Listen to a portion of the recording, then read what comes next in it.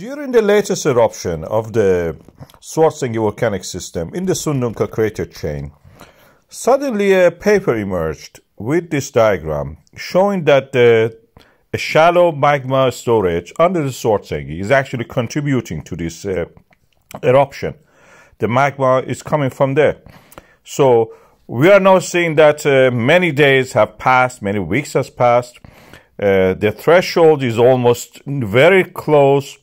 We have lots of pressure building up. We have around 13 million cubic meters of magma, and we expect that any moment this magma may erupt. It's under pressure. It will erupt and it will rise to the surface. At the moment we are seeing in the GPS data that actually the flow of the magma doesn't have anything blocking it.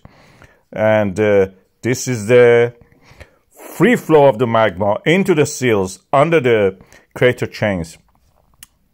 Relatively flat area to the right shows that the uplift of the land has almost stopped, reached equilibrium. Anything coming in is going out. It doesn't add to the uplift. The magma doesn't add to the uplift. If it was that something is blocking it, we should have pressure and the magma rise in the ground. That a steep rise in the curve was visible. At the moment we don't have that. Magma is freely flowing and it can erupt. Nothing is blocking it. And this is what we expect to see in the Greenberg Rift Valley. 40 megatons of magma being available for eruption through the K1 crater.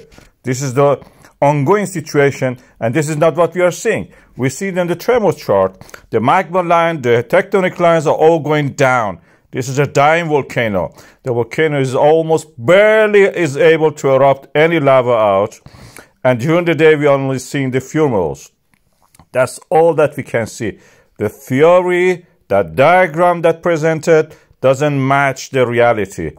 This theory that the shallow magma storage in 4 or 5 kilometer depth is wrong. That magma is not sourced from there, otherwise we would have eruption. It is coming from the deepest source at 12 kilometers depth.